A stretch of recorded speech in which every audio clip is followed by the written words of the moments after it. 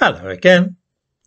One of the things which puzzles me is why Parliament is so keen on inventing all sorts of new laws when the police are plainly incapable of enforcing the ones which already exist. Two random examples cropped up this week. The first is that an amendment to the Online Harms Bill will make it a criminal offence to send or show flashing images electronically to people with epilepsy, intending to cause them harm. The second is legislation which will render any man whistling at a girl in the street liable to be sent to prison for 2 years. I give links to these two new crimes in the description to this video. I find this all very annoying. Not, I hasten to add, because I'm in the habit of sending flashing images to epileptics or whistling at girls in the street, but rather because the police do not seem able to cope with and bring to justice those breaking the laws which already exist. Let's face it, 95% of burglars and rapists get away with their crimes.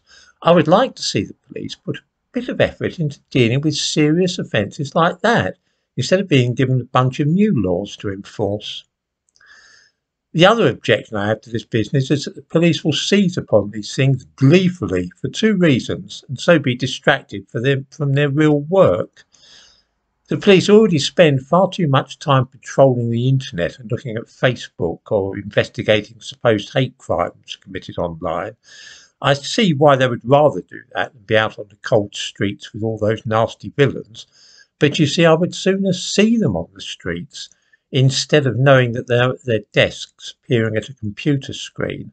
I think the last thing they need is to be given something else to be hunting down on the internet. And then the business about wolf whistling and catcalling in the street is annoying, because this is an offence relating to sexism that the police will actually be able to deal with without too much trouble. Tracking down rapists entails a long and arduous investigation with no guarantee that at the end of it, the juries will even convict the guy.